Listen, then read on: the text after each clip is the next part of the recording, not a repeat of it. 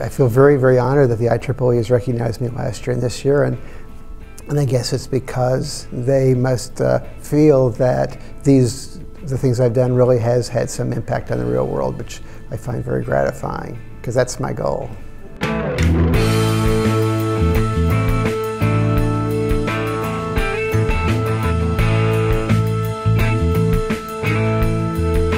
Wow, well, I mean, he's had contributions for database theory that have changed the field.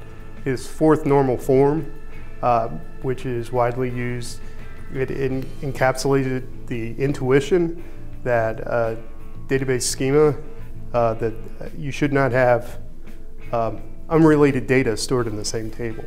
Recently named an IBM Fellow, he is also a Fellow of the IEEE and AAAS. Ladies and gentlemen, please welcome Dr. Ronald Fagin. I transferred to IBM San Jose from IBM on the East Coast, and when I transferred, I sort of looked around and said, okay, who's interesting around here? Who would be a fun person to work with? And I ran into Ted Codd, and I thought, oh, now there's an interesting guy. I mean, there's a lot of interesting people, but he seemed especially interesting.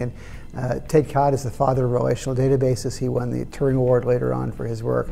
So I got very involved in working in databases with Ted Codd, and that was extremely rewarding. He was a great mentor for me, and he gave me some ideas about interesting directions I might pursue, and so I just followed my nose, and I guess it worked. Well, IBM is a wonderful place to work. There's so many exciting things going on. There's so many smart people around. There's so many interesting things, nice, interesting visitors.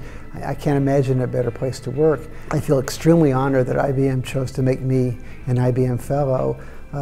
It's a very rare thing. I think there's something like 75 or something like that right now. There's been something like 200 in the history of IBM. So I feel just really, really honored that IBM put me in that very, very select company.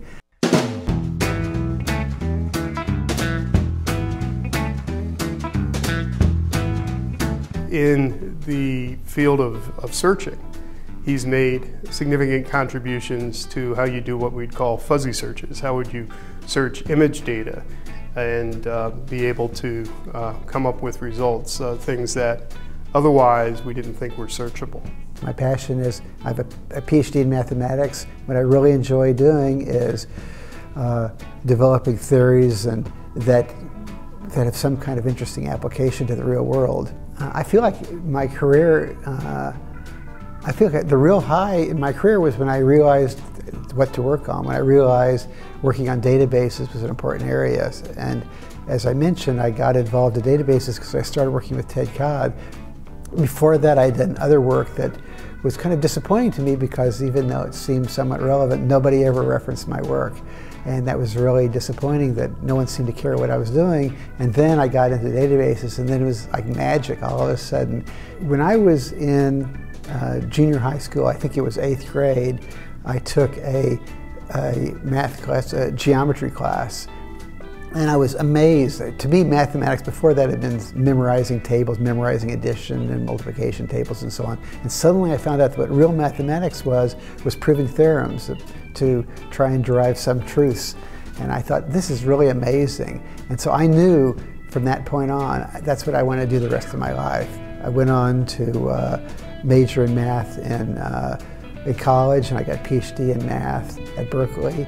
Dr. Fagin has done important work in extensible hashing, and he has a classic paper, I believe it was in 1979, that is often cited on the idea of extensible hashing. This was my dream. My dream was to do mathematics, and the funny thing is I didn't know how I would do it. When I decided I wanted to do it, I had no clue what it meant to do mathematics in the real world, and I even ordered these little publications like, so you want to be a mathematician, and they talk about things like figuring out insurance tables, and I thought, oh man, that doesn't sound very fun to me.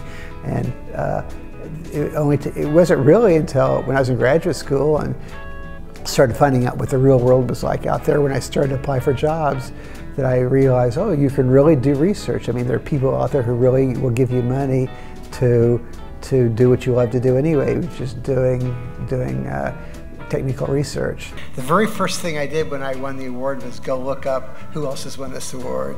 And I saw names like John Backus, Seymour Cray, Gene Amdahl, Fred Brooks, Gordon Moore, Donald Knuth, Tim Berners-Lee, and I thought, whoa.